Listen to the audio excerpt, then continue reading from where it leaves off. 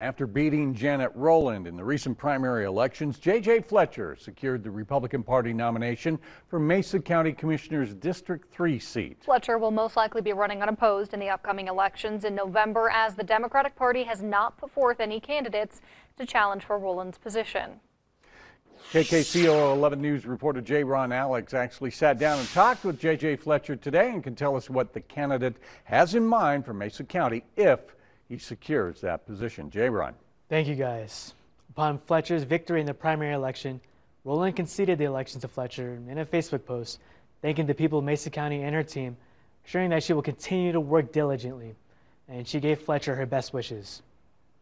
When we spoke with Fletcher, he said he thought it was highly improbable at this point for anyone to contest his run for the commissioner seat, and said that he's expecting clear sailing come the November elections.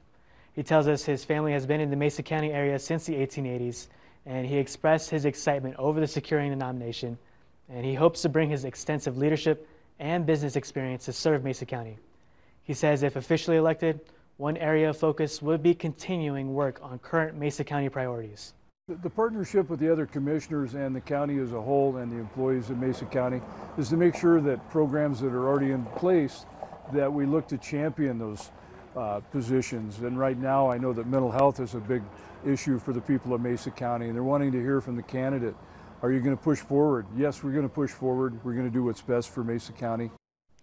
Fletcher says that he would also work towards having an event center in Mesa County, working on the 29 road interchange, advocating for agricultural interests and ranchers, among many other issues. Fletcher also said one of his big priorities is keeping Mesa County, Mesa County. He says that growth in Mesa County should be controlled and strategic to better prepare the county for the future. In Grand Junction, I'm Jaron Alex reporting. Back to you. All right, thanks, Jaron. If someone chose to run against Fletcher for the Mesa County Commissioner District 3 seat, they have until July 11th, so that is until Thursday to do so, and they would need to satisfy the